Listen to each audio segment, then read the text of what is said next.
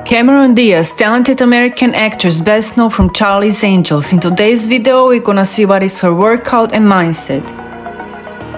And that cardio only takes 5 minutes, which I love because I just get on my elliptical and I do intervals. So intervals is you get on, you sprint, you go as fast as you can for a minute, a whole minute, and then you stop for a minute. You just kind of bring your heart rate down. You let it come down. And then a minute later, don't stop, don't do 2 minutes later, do 1 minute later, go for another minute. Do that 5 times, you are bursting with sweat, you're building your heart, that's the best thing for your heart is intervals.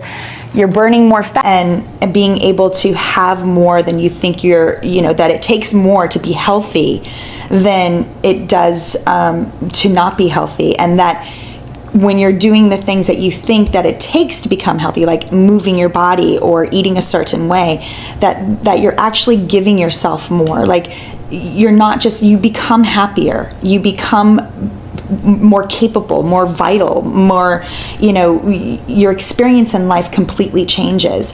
Find what it is in your life that you feel like you can say, I'm giving to myself by doing this, whether it's just running out on the lawn with your dog and like rolling down a hill and screaming and laughing, or if it's going for a run or going for a walk, whatever it is, or doing just push-ups on your counter in between while you're waiting your coffee to brew.